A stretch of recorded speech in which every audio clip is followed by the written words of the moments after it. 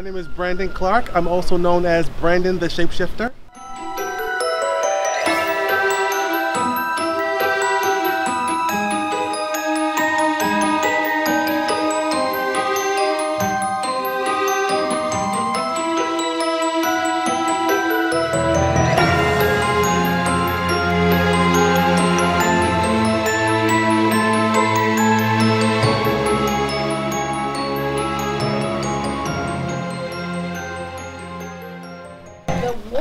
He's had it.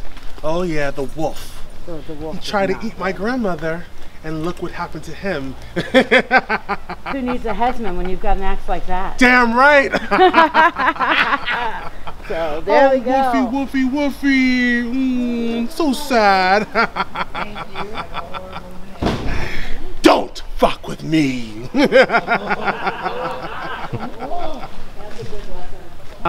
So I started my whole cosplay journey about 12 years ago, back in 2010. And back in 2010, I actually found Salem. I came to Halloween, came here for Halloween one year, and I was just so mesmerized by how cool it was. Everyone was in costume. I just loved the whole magic and the whole the fun of it all, the festivities. And ever since then, I kind of just kept coming back, and it kind of evolved into something bigger.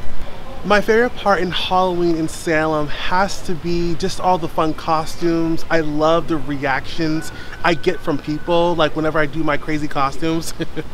It's so much fun. It's so gratifying, and I feel like I have a purpose of I finally found my calling. And I love Halloween, and it's my favorite time of the year, and fall and Halloween and all things that are spooky. I'm actually an author. I am currently writing a book series called Dark Mysteries of the Paranormal, which is available on Amazon, and it's basically a 10 book anthology series based in Salem. And it deals with witches and demons and ghosts and interdimensional beings. And the first 4 books are available on Amazon, and they're all connected. And it's leading up to this amazing, explosive finale that I'm so excited to finish. It's gonna be crazy. People can find me on social media, on TikTok, on Instagram, on Facebook as Brandon the Shapeshifter. I really believe the Monster Museum is really something special. It's really spooky. It's really scary.